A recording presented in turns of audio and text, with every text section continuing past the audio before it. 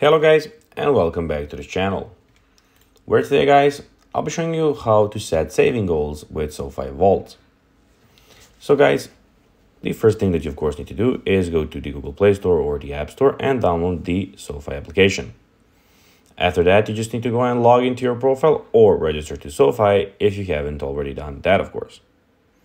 But now guys, let's see what we actually have in front of us here. In the bottom side of the screen, as you can see, we have the Discover, we have the Watch List, we have the Account, we have the Invest, here we have the Orders, and in the bottom right corner, we have the Social.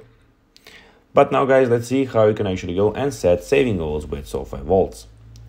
So setting saving goals with SoFi Vault is a great way to organize and track your financial objectives. And here's a step-by-step guide to help you get started. Open the SoFi app and navigate to the Vaults section. So that is the first thing that you of course need to go and do. So go and find your Vaults section here.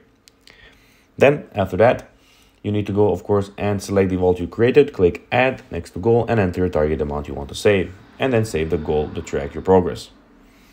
Then automate your save, track your progress, and then celebrate milestones. By following these steps, you can efficiently manage and achieve your saving goals with SoFi Vaults. If you need more, of course, detailed guidance, you can go and ask them in the bottom left corner. You can go to the support and ask them here if you have any more questions. So guys, that will be everything for this video. I hope that you found this video informative and entertaining, guys. If you did, don't forget to like this video, share it, subscribe to the channel, and put the notifications on, as guys, this really helps us grow our channel. So if you have a few seconds, it will be pretty cool if you could do this for us. So guys, that will be everything for this video. I hope that you enjoyed it, and I'll be seeing you in the next one. Bye guys.